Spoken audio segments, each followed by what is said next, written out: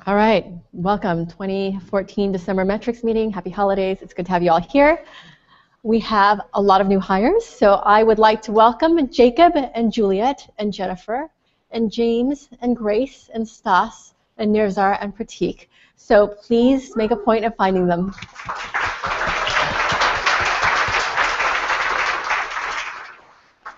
We also have new contractors, interns, and volunteers. So we'd also like to welcome Sandra, Jerry, Megan, Maria, Samuel, Sabrina, Valerie, Wes, Niharika, Tracy, Amanda, and Samir. Thank you for joining us.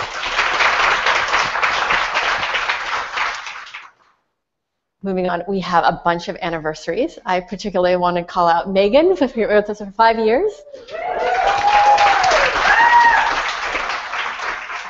And it's good to celebrate the time that folks have had with us. I also have one more little tiny thing to sneak in. Our General Counsel, Jeff Brigham, just got awarded Most Innovative General Counsel by the Financial Times. So he's not here in person to embarrass him, but I think that's a fabulous thing. And that's after our own Garfield Berg got Bay Area CFO of the Year. So we're doing pretty well in some of those categories. All right, moving on. We're doing a new thing where we're announcing some of the milestones that we've achieved on a monthly basis. I'm going to turn this one over to Eric. Good morning. So the things that we want to highlight on the engineering side is we just completed, literally a couple days ago, the rollout of HHVM to all users on Wikipedia, which means that saving pages should be this kind of weird. Saving pages should be a lot faster now. And you should notice it even if you haven't turned on HHVM yet, because it's now turned on for everyone. We also rolled out a completely new search engine for all Wikimedia wikis that should make it a lot easier for our developers on mobile and desktop to actually build search into various types of applications, use it in new ways, and we also have lots of new user-facing capabilities. We had committed to a whole bunch of changes for Media Viewer, including making the captions visible whenever you look at an image, making it easier to zoom, making it easier to turn off if you don't like it, all of which has gone out. Once we pushed out the zoom feature, the folks on the reader side, the anonymous users, actually turned it off a lot less, like we saw a massive decrease in the opt-out rate for readers, and we have done much more usability research on it, and also validated that there are no usability issues with the current product at this point in time. So people know how to use it, they understand what it does, how to turn it off if they don't like it. So we've got that done. In November, we also pushed out table editing for Visual Editor, which was one of the last reasons you might have to use Wikitext when editing a Wikipedia article. When looking at a complex page with a complex table where you want to add or modify rows or columns, you can all do that in Visual Editor now. And as you know, we moved our bug tracking system over to a new tool called Fabricator, which was a huge migration with 73,000 tickets, which went painlessly, so thanks to everyone involved in that massive undertaking. And turning it over to Anasir to talk a little bit about what happened in grant making last month. Hi there. Hi, so grant making and sixth floor. We launched last month the first ever Global South survey. It's also the first ever large-scale survey we've done of readers in the history of the foundation. We had 47,000 completed responses from 11 countries and 16 languages. We have a teaser for you later today, but the full-scale analysis will come soon. We had a very important meeting from the Fun Dissemination Committee, which gave recommendations for 11 Wikimedia organizations around the world and funding towards their annual plans. The strong message from the FDC, which is a 9-member community team from around the Wikimedia world, is that large Wikimedia organizations should be showing better impact. In their recommendations, they reduced the funding by 14% from last year. We did the first ever Wikimania survey to make sure that as we think about events worldwide that we run, we are designing them well and effectively. We had a 52% response rate, and 85% said they would do a new project with someone they met at Wikimania. And finally, in terms of partnerships, this is an important one for all of us. The Wikipedia library has Elsevier joining. It's a small pilot and a big symbol for those of you who know and use Elsevier in your editing work. It's one of the largest academic publishers, especially in medical and scientific literature. Thanks to everyone who made this happen.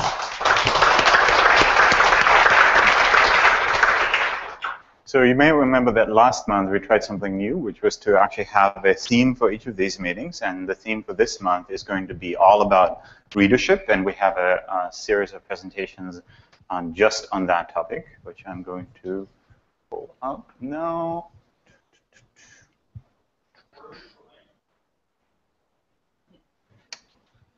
I'll just click on this guy here.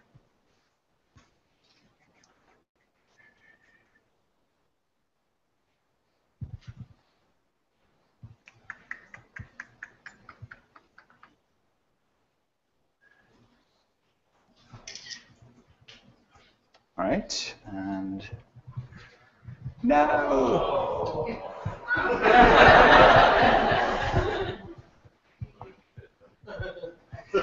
You know, Chrome actually does this all the time now, even when it has no problem. It's interesting. All right.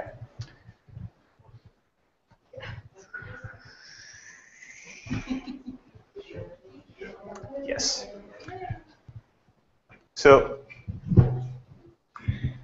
I wanted to start just talking a little bit about who our readers are before we get into the meat of the presentation. And you may have seen some of the comments that always come in from the fundraiser. And of course, now that we have a fundraiser, we get a lot of those coming in right now. These are some of the themes that we've also seen. And this is incredibly frustrating. Let's see.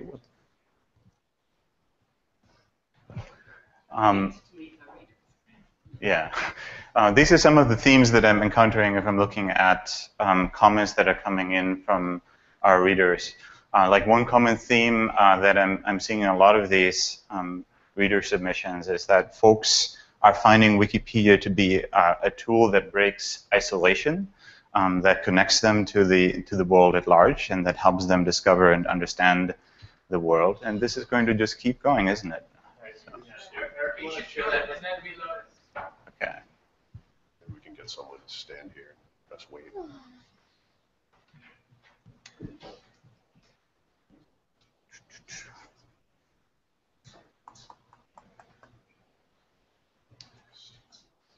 Yeah, we should get someone to stand here and press wait.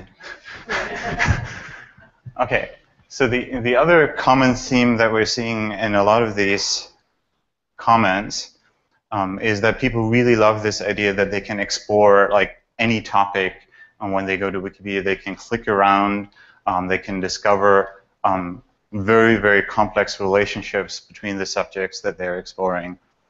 And then, of course, we're seeing comments like this: slammed my arrogant stockbroker brother-in-law when we were arguing over which two countries had the larger GDP. So that's also a theme. Readers love to use Wikipedia to win barbats or to impress their friends. But then every now and then we also hear an extraordinary story from our readers.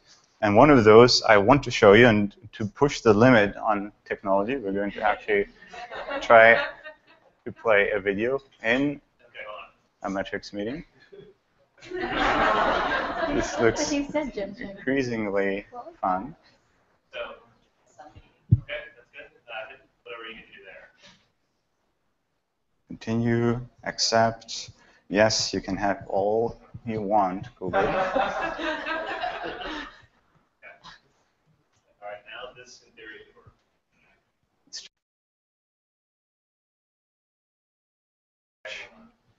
No.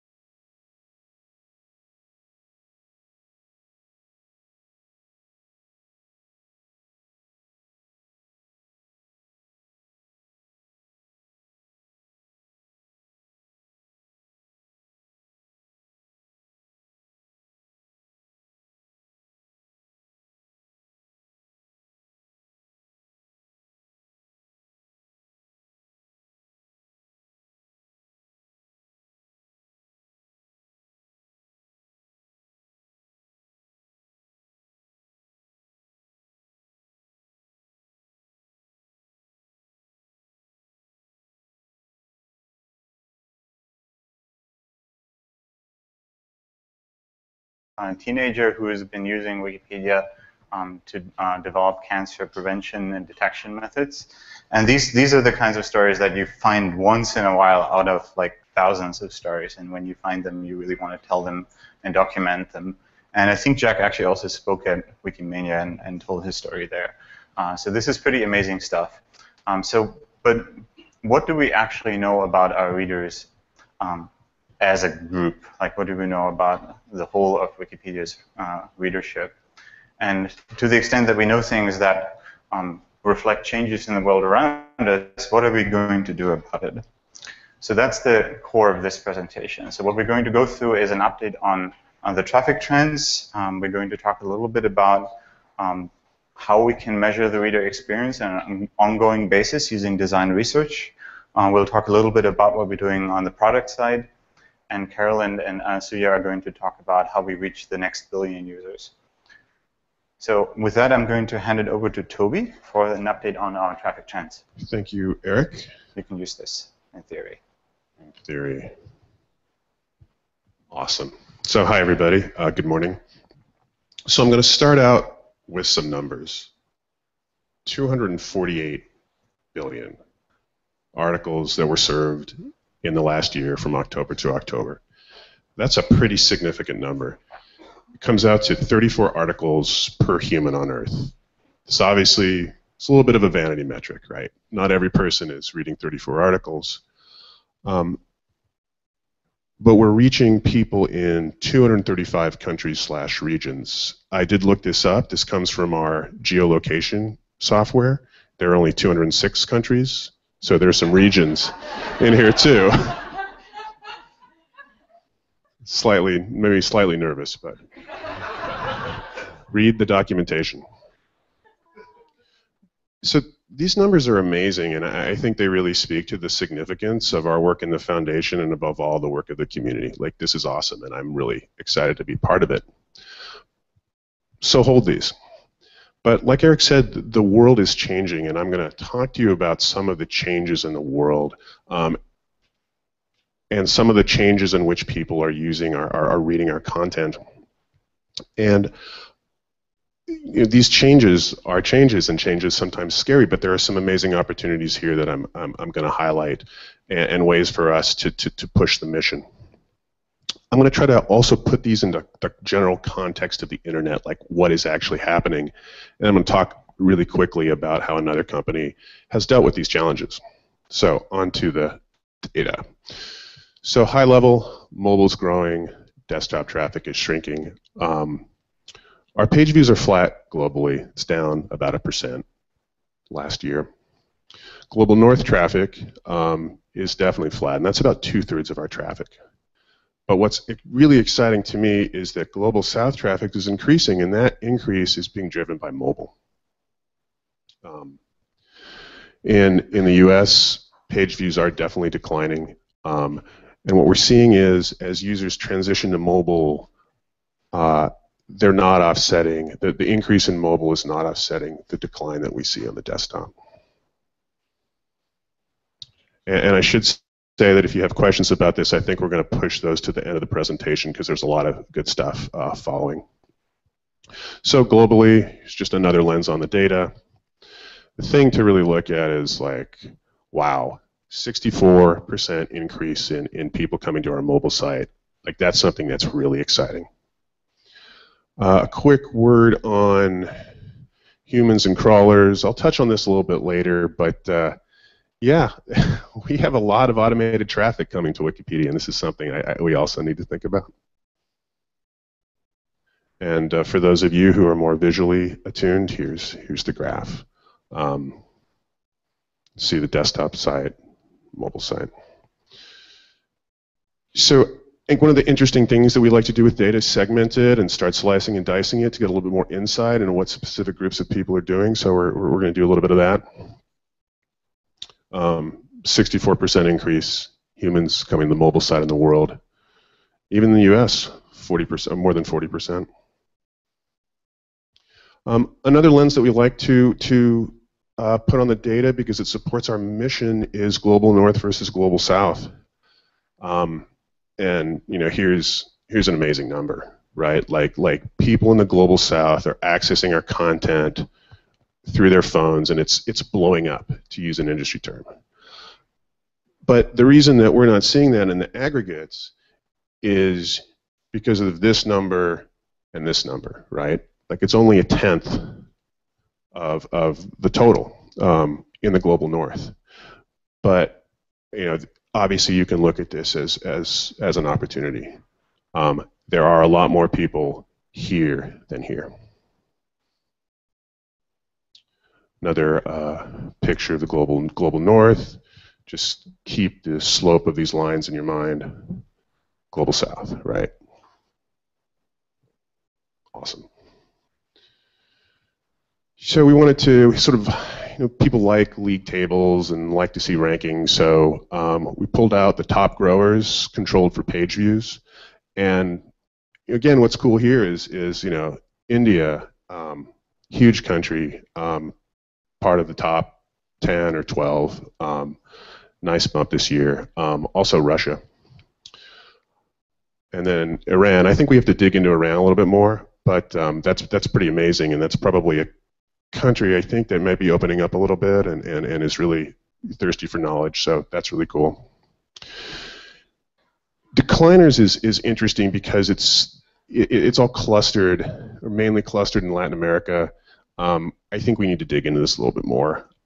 There's nothing that really comes out and that really is striking about this other than the geographies. So, that's the change that's happening, right? We're moving from desktop to mobile, north to south. But we are not alone. And I wanted to talk about a few of the big internet trends over the last maybe 5 years and try to help you understand where we are in relation to those trends. So I kind of think of leading trends and following trends and trailing. So I think with mobile and international, we're definitely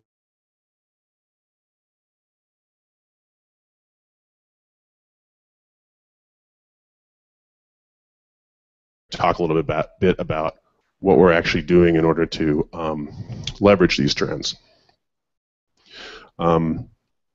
Particularly international, our efforts in Wikipedia Zero are addressing reaching 4 billion unconnected users. Social, we're really trailing. There's no other way to put it. When I was at Yahoo, fully half of our traffic came via Facebook and Twitter. It's much, much lower here, so it's a big opportunity for us. And then structured data, which isn't exactly like a hot trend. It's sort of been envisioned by the people who created the web as where it needed to be. We're actually leading there with Wikidata. And Catherine wanted me to mention that Wikidata won the Open Data Publisher Prize from the Open Data Institute recently, which is awesome. And one thing to check out if you haven't already is Mary Meeker's amazing Internet Trend Reports. They're here. They're just a really good overview of what's going on, and I read them a lot. So finally, case study. So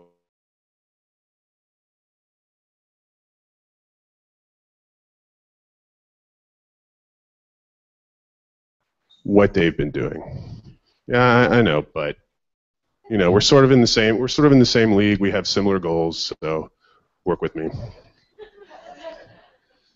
So this isn't a great chart because it doesn't. It looks like the mobile monthly active users and the total are pretty much in sync. But what's really happening is this line is. This segment is growing about 20% a year, and this is growing at about 10% a year. And a lot of the reasons why they're close is because Facebook addressed this pretty aggressively. So here's what Facebook did in the face of seeing their world change. I have been Facebook Zero, which is their version of Wikipedia Zero, was actually not launched in 2010. It was launched in 2012. Sadly, the Wikipedia. Wait, what? Oh, they launched in 2010. Okay, sorry about that. Right. So they launched their program to reach out to the unconnected in 2010. In 2012, they bought Instagram, which was a mobile-only photo sharing application. 2013, they reorganized their entire engineering organization around delivering mobile products and experiences. 2014, they bought WhatsApp, mobile-only messaging company that was popular in Asia. So, in summary, our world is changing, and it can be a little scary, but the opportunities, particularly around mobile and international, are amazing, and I'm really excited to meet those challenges. And we can look to other web properties and see people who've met these challenges, and I'm confident we can do that too. So, because this is the Wikimedia Foundation, quick word around the data. We used the data from the sampled logs along with a new page view definition that we're rolling out. We're going to be looking at the old numbers versus the new numbers to find the discrepancies. We still got to work on uniques. We have the app traffic, but we didn't break it out because it's pretty small. So that's it. Thank you. And next, Jared and Abby.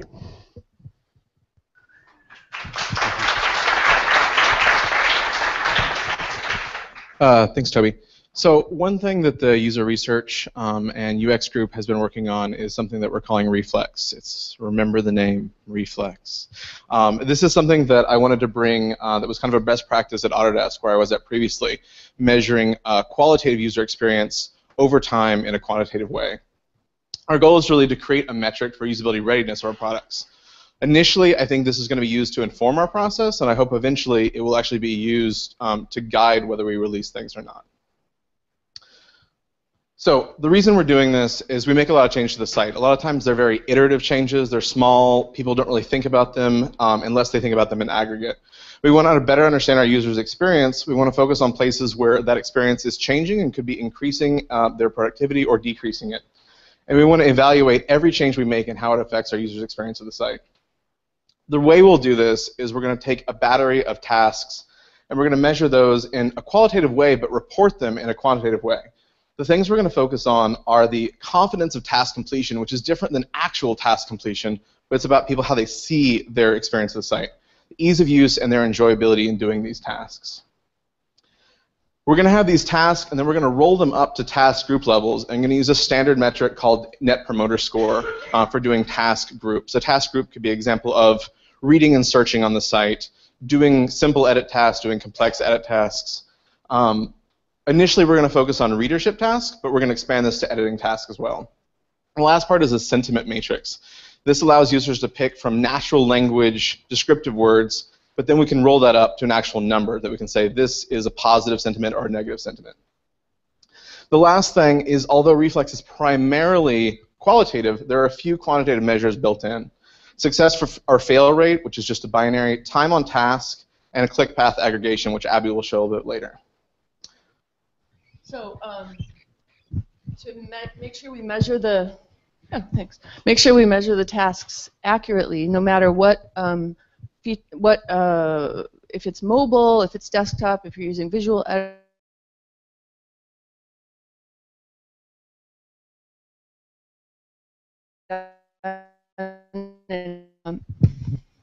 Next. Oh. So to do this measurement, we're going to use the possibility of one of two tools. We're evaluating right now User Zoom and Loop 11, and we're going to do a pilot to see how these two tools function in our code, and we're going to do a pilot and understand which of these is best to use and how the outcomes look. So then, yeah, we're going to implement a tool in a snapshot of our site, and then we'll move up to like 100 to 500 users per quarter. And this is kind of how it might look in User Zoom. The user will be actually functioning in the site. Their question that they're addressing will be under there, and then they'll say either success or abandoned. But there's also validation within the tool if they actually did succeed or not. And this is a click paths aggregation that Jared was talking about, we'll be able to see a click path of everyone's movement through our site, and all those click paths will be aggregated. So for example, if a whole bunch of people went one way to accomplish the task, some other people went another way to accomplish the task, we'll be able to see that. We'll all be able to also be able to see when people fall off and aren't able to accomplish the task. Then we can hone in on looking at those experiences in aggregate and going in and deeply and doing analysis on what actually happened so we can see patterns to then be able to make recommendations of how to improve the experience. And this is one of the ways inside both of these tools you can choose which of the tasks were not successful at some certain rate. And then we focus in on those tasks. We can sort and search and find those experiences and aggregate, look at those closely. So for reporting analysis, I'll turn it back to Jared. So the kind of artifacts that we'll produce from this are obviously the videos that Abby just showed with the actual screen overlays, the click paths. This will allow the user research group to actually go in, find places where there's problems, and really focus our research on talking to users about these areas. We prepared a few kind of prototype artifacts for this. One is a task detail card, and this will allow someone in design or product to quickly look at this and say, for this task, find the average low temperature in San Francisco in February.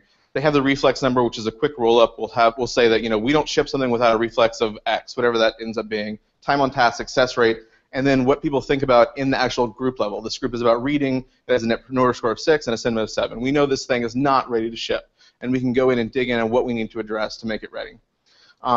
Back to the more quantitative things, the success rate, binary, you know, yes, no. We can establish something where, say, if there's a success rate less than 90, we don't ship something. And this will allow us to look at over quarter over quarter, year over year, test session over test session, how these numbers are changing. Same with reflex. Reflex is more about the quantitative measure, the success, whether people feel about something. We can see how that will change over time as we make changes to the product. Thanks, guys.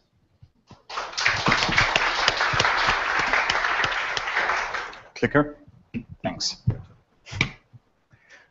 So we want to talk a little bit about how we're responding to the trends in mobile that Toby just talked about. And so on the product side, we actually have been thinking about readership now for some time. This is not something that we just started talking about last week. We've had multiple conversations about what's happening and what the priorities should be between like growing contributorship on mobile, growing readership on mobile. And the way we think about mobile right now is that we look at the apps as a great playground for ideas. So the native apps, the iOS and the Android apps only have about 1% of our total traffic. So most of our mobile traffic is actually by far on the mobile web. More than 99% of our mobile traffic is on the mobile web. But the apps give us a lot of capabilities. They're native code. We can develop very quickly. They're not tied into MediaWiki, our core application. They're completely independent, so we can try out new things, test it, measure if it works, because apps are very cleanly sort of isolated. It's very easy to measure things like session length and unique user behavior.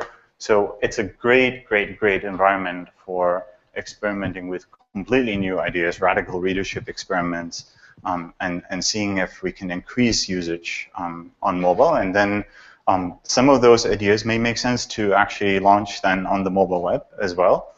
There will be things that will start on the mobile web for readers, but there's going to be a lot of stuff that we will pilot first within the app land. And Mariana is going to talk a little bit about some of the things we're currently thinking about.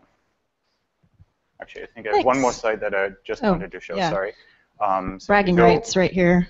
Yeah, so I just wanted to highlight one trend that we are starting to see in social media that I think is super interesting, which is that readers are switching and using the mobile site as their primary experience increasingly, and they're commenting on what a great experience it is. If you're a product manager, these wow comments are sort of crack cocaine for you. It's like, wow, the mobile version is great. Wow, wow, wow. This is pretty amazing feedback. And people love the work that we've done on mobile already, and they're actively taking the initiative to switch over. Oh, crack cocaine, that's a strong metaphor. All right. So let's talk about what our readers are actually doing on mobile today to start this conversation. So if you take a look at some of these examples, these are actual examples taken from the mobile team's reading history in the Wikipedia app. So these fall into two basic categories, right? We all go to Wikipedia to look up a fact really quickly on the go. We also sometimes go to Wikipedia to learn more about a topic, and you can see examples of each of those. You know, what is normcore? What are these kids doing today? And if you look at the actual quantitative numbers here, they're very interesting, right? So on the left, you're seeing the number of times that the average user is opening up the Wikipedia app per month. And on the right, you're seeing the industry average of the number of times the average app user is opening up the average app per month. Now, what you can see is that in Toby's leading, following, trailing metaphor, we're kind of in the following to trailing side of things right now in terms of our engagement. So the industry average is 13.7 sessions, and we're at 4.1. And this, of course, includes apps like Facebook and gaming apps, which are incredibly addictive and are actual crack cocaine for your brain, which you will open multiple times a day because you're obsessed with them, right? And we're not like that, right? So it's kind of an unfair comparison. But in another way of thinking about it, actually, what's more important for you to do every single day, to learn about the world or to play Farmville, right? We need to do more to actually be the Farmville of knowledge for the world. Seriously, right? So how do we actually do that, right? Like we've taken the Wikipedia experience and we've shrunken it down. We're done, right? It's small and handheld. Well, not quite, right? We need to do more. So some possible approaches to reader engagement to try to up these numbers are the following, right? We can do one thing. We can take the quick lookup people who are just coming to Wikipedia to learn about a fact and get them to learn a little bit more right on that page, right? We can also give people a reason to come back that's not just, oh, I want to find out what year that movie was made. We can make sharing easier so that people can actually share our content with their friends. We can give people tools to browse and discover our content, not just have to type in the title of an article in a search bar. And we can actually make the content nice to look at, which, you know, is kind of good. And the whole point of all of this is we're trying to get Wikipedia to be something a little bit different from what it is in the minds of readers today, which is, well, I go to Google and I look up this fact and it takes me to this thing called Wikipedia and I read about it there, right? That's not what we want. What we want is for people to go to Wikipedia specifically to learn, to be immersed in our content, to get pleasure and joy and knowledge out of it, right? So these are some concrete examples of things that are actually happening on mobile today to try to address some of these feature buckets. And these are all ideas that we're targeting to try and see if we can actually move these numbers. So the first thing, pretty simple, basic idea, right? You come to a Wikipedia article, let's say it's the Darjeeling Limited, and you want to find out what year that movie was released.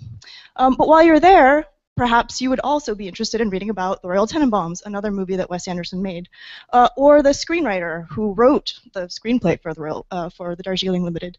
Or maybe you want to find out what the hell a screenwriter actually does. I don't actually know what the screenwriter does. These are just some examples of related content that we can show you right on that page, so you can go and visit related articles and read a little bit more, learn a little bit more about the topic you're looking at. A reason to return to Wikipedia beyond just searching for stuff that you already know you want to find out about. We know that things happen in the world, and those things are reflected on Wikipedia in the form of trending articles. So we see that when an article suddenly gets a lot of edits, or suddenly there's a spike in page views, usually when somebody dies. And what we can do is actually start surfacing that information a little bit more actively to people. So we can even use notifications and things like apps to alert people to the fact that, hey, like there was this earthquake that happened. Maybe you want to read about that, and you're located near that general area. Maybe it's kind of relevant to you. Another thing that we're particularly bad at, as Toby mentioned, is sharing, right? So you're having an argument with a friend and you're trying to prove a fact to them. What do? You send them the entire Wikipedia article? I mean, that's like sending them a giant manual to read through, right? It's not going to work. What you actually want is to be able to pull out a fact and send it to your friend to say, hey, Wikipedia proves you wrong, sucker. And that's exactly what we're doing. So we're actually building a feature to allow you to pull out information from a long, long article and just send it in the form of one little blurb with a reference, obviously, and actual link to Wikipedia. And finally, browsing and discovery, right? We've got bajillions of articles. I don't know how many Toby said. Lots. There's lots of articles on Wikipedia. We could try to go through and categorize all of those articles by hand to put them into high-level categories so you can browse them like Pinterest, right? But that would take us approximately 16.7 years. I just made that up. What we could do instead is something that we're talking about is letting readers create those categories for us and for other readers. So you have a list of books that you like, right? You start collecting that list on Wikipedia. You share that list with other Wikipedia readers. All of a sudden, you're sharing knowledge, you're letting other people discover the stuff that you like, and boom, problem solved, maybe. Ooh, beautiful content is obscuring beautiful content. Well, if you go to the mobile site today, what you'll see a lot of the time is a big block of disambiguation text and page issues, and only then maybe do you get the lead section of the article that you're looking at, and maybe then you get an image, maybe.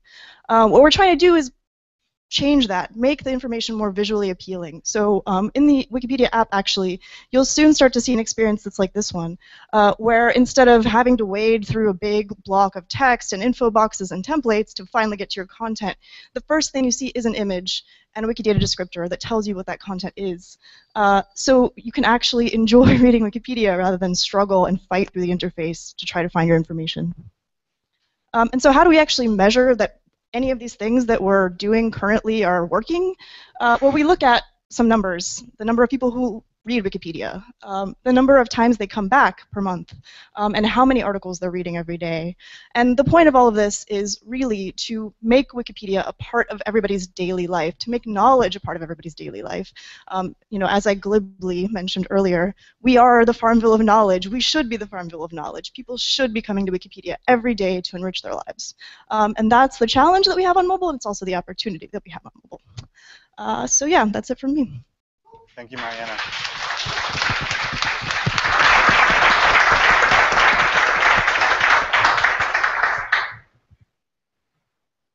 Okay, hello. So it was exciting to see Toby's numbers that a lot of our growth is coming from mobile in the global south.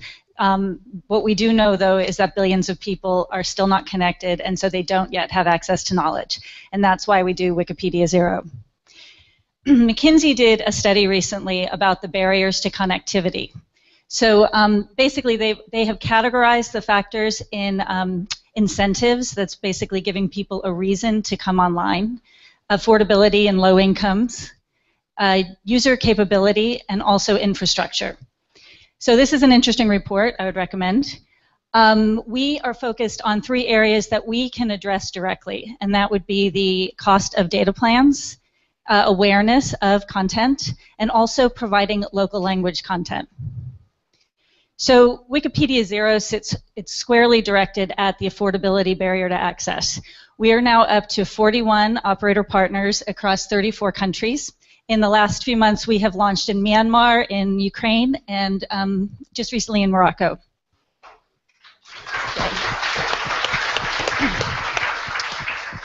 We know, though, that just waiving the data charges isn't enough to get people using Wikipedia.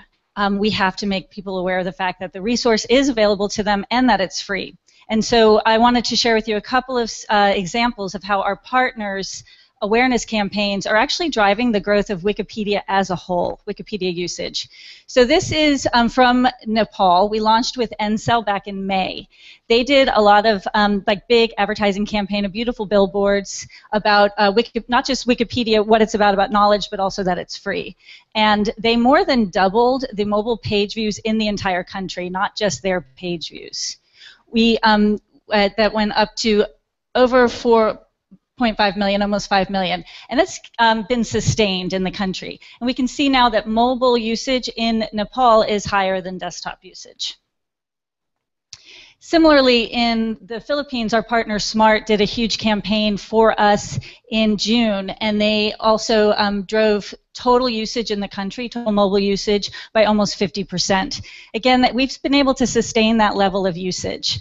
What we'd like to see is that we start seeing more organic growth, not just relying on on advertising campaigns, right? We know that we can't always get partners to do big ad campaigns, and we need to find other ways to raise awareness. So the Wikipedia Zero team is working to find other partnerships that would help us drive awareness, and we're working with the communications team and the grant-making team to refine our messaging so that it'll be more compelling to new audiences. So the last focus area for us is local language content. And this is what we do, right? Like, so much of WMF activities is in support of our local communities who are writing local language content. But the problem is getting this content to the people who don't even yet know it's there. And there are a lot of reasons why it's hard to reach people in their local language. I wanted to just show you a snapshot of what's going on in India. So we know that there are more than a dozen major Indic languages that people speak, and only about 10% of Indians speak English, and those would tend to be the privileged classes, right? So when we look at our page views in India, though, we're delivering mostly English page views. That indicates to us that we're not yet reaching the people that Wikipedia Zero is trying to help. And it's not just us. The whole mobile industry is aware that in India, the people that they're trying to bring online are the people who don't speak English, and they're the ones who need content in their local language. And so in that regard, Wikipedia can be a really important part of the solution. We are doing some things on the product side to try to address this, some simple things. Just this week, Adam Basso released some code that would detect the default language on the handset and automatically redirect the user to the right language version of Wikipedia. Yes, yay.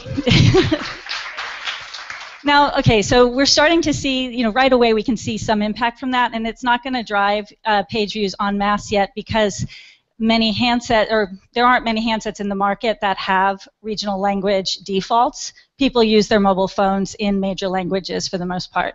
But that's a trend. I mean, certainly in India, a lot of the second-tier OEMs are delivering or are shipping handsets with Indic language defaults. So we think as more people come online, this will become more important for them. And I would just encourage everybody to think about ways that we can improve the language UX, because this is going to be increasingly important as people come online. So thanks. Thank you, Carolyn. Thanks, Carolyn. So glad to be representing the 1.2 billion Indians who we're all talking about. Yay! But as we think about the future, I think it's really important for us to think about who we know of the Global South readers and contributors right now, the 30% that Toby talked about. So we just launched and completed, as I said before, a Global South survey of readers and contributors, which is the largest ever survey we've done of the kind. And thanks to everybody who did the survey. So that's a slightly old slide, but forget the text. Most importantly, in terms of what we did, we surveyed in 11 countries and 16 languages. India, of course, being one of them. I think we did 8 languages, including English in India. And we had 96,000 responses with a dropout rate of 51%. And so 47,000 completed responses. Kind of, hopefully, statistically significant. At the same time, caveat, caveat, caveat, this is very preliminary data. We'll be digging into it much more over time, and we'll come back to you with a much greater sense of analysis soon. We ran the survey on desktop and mobile as well. So in terms of access devices for readers, this is all reader-related material right now. Obviously, multiple responses were possible. Again, as we're talking about, there's a strong, strong trend to mobile. Smartphone usage is 66%. Interestingly, for our current readers, we're still at a low 5% on feature phones. At the same time, people are still using 55% and 43% laptop and desktop. This is interesting and really important new data. Again, we'll be digging into it much more. Mixed bag of news. In terms of readers, we have a gender gap of about 1:4, right? 20%, 21% identify as female of our readers. Now, that is significantly lower than what we think overall on an average worldwide, which is about 50 or more % of readers are female or identify as female. Now, the good news is we equally think that we have about 1:10 contributors being identified as female across the world. In the Global South, of the respondents we have 1:4. Now that's, again, a significantly interesting data point, and we'll dig into more and understand it better, but that's an opportunity for us. Now here's another opportunity, and it comes out of some of what Carolyn has just said. As Wikimedia projects, Wikipedia and sister projects, we have a tremendous opportunity and advantage, first mover advantage, of content in local languages. And so it's really interesting to look at who's reading what from our respondents. Wikipedia, obviously, but 22% are reading Wiktionary and using Wiktionary, as well as some of our other key sister projects. And that might be something we want to dig into further in terms of entry points, motivations around sister projects. Many of our contributors, for instance, are starting with Wiktionary and Wikisource because it's around issues of language pride and making sure there's content in those languages. Equally, readers are obviously wanting to access that.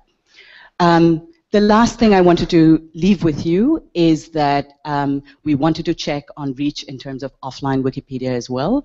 Many different versions of this, distributions. Some of you, of course, know Kivix as the best known. Now, there's a mixed bag here as well. No, we've never heard of it, and no, we've never used it, but we've heard of it, and about 10% who have used it. And this will be interesting for us to think about in terms of reach as we go forward. Is it the Wikipedia Zero model that is the most efficacious versus the offline distribution model? Or, for instance, are we just talking about the current readers who are still relatively privileged, as much of our movement worldwide? 75% of them access the internet at home. So our next billion users are not necessarily represented by our current readers and users. So again, really interesting and important data points for us, digging into it more, and we'll come back to you with much more soon.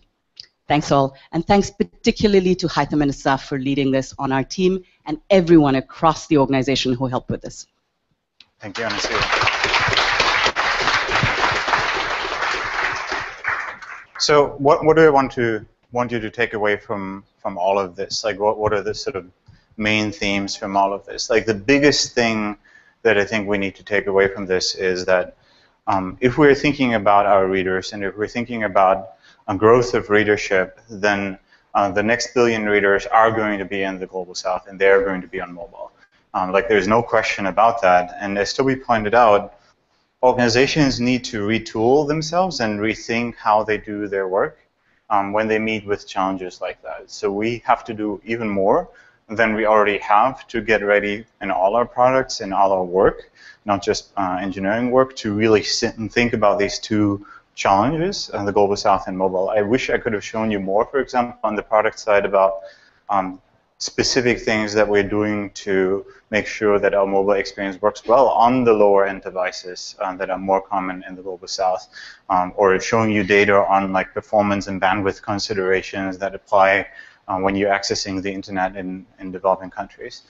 We haven't done as much here as we should. We have done some things like improving image compression, but there's still a lot more that we need to do to make sure that we meet like the specific contextual challenges of reaching readers in the Global South. But at the same time, this trend isn't hitting us like as a surprise. Like, we have been working in the last couple of years very, very, very much on making sure that we actually can grow with the mobile trend. That is why we are seeing the numbers that we're seeing on mobile. That's not random. That's the result of us actually building a pretty awesome mobile experience already.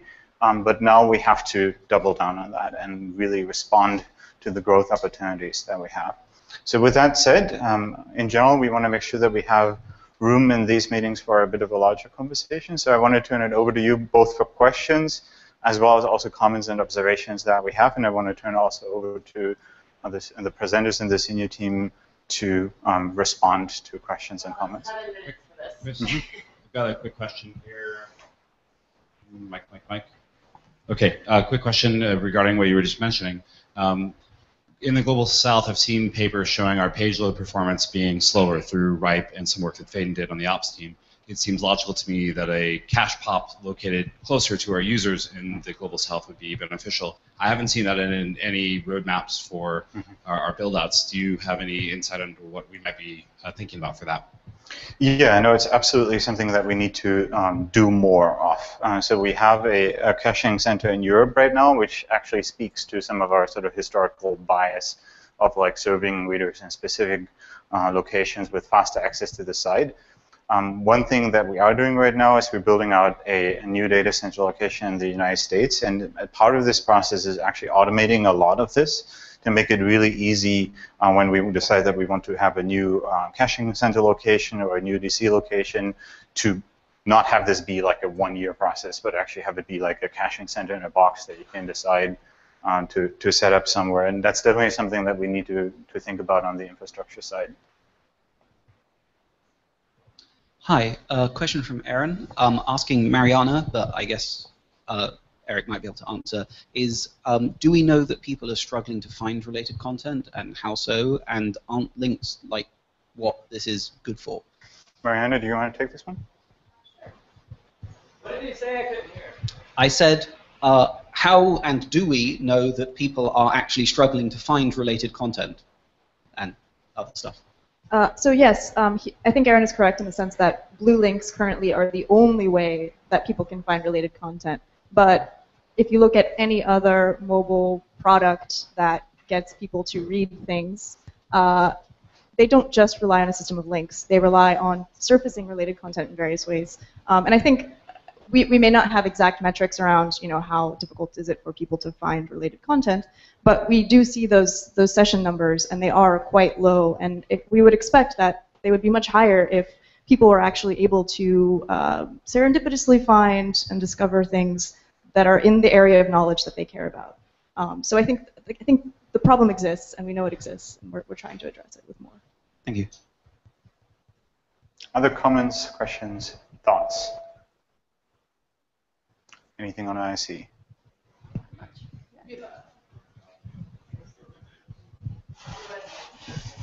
Question for Anasuya. Can you talk a little bit about how we measure gender gap? Like, is it surveys, or like how do surveys even reach people, or what is the process of collecting gender data? Great question, and one of the things that we've been digging into it for a while. There's at this moment in time, this is one of the few surveys I know which actually have this large a sample size in which people have self-identified. In most cases, there have been very sophisticated analysis done, which is projections of what we assume is our female contributor or reader rate. And I think Toby can talk more about readership and gender, because he has some of the latest data on that. But in this case, this is self-identifying in the demographic section of the survey. Do I identify as female or not? Okay. Toby, do you want to talk about readership and gender in general? Because I know you have... Where is Toby?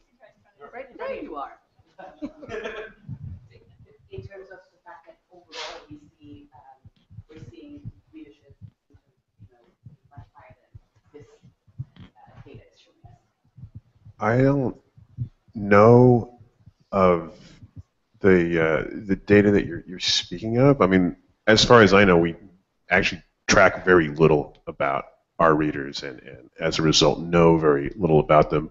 And we do like editors self-report, but that's somewhat dicey. So we've done some previous readership surveys that for the United States didn't show quite as strong a split as what we're seeing in the global south here, with the 76% male for readership. That is new data.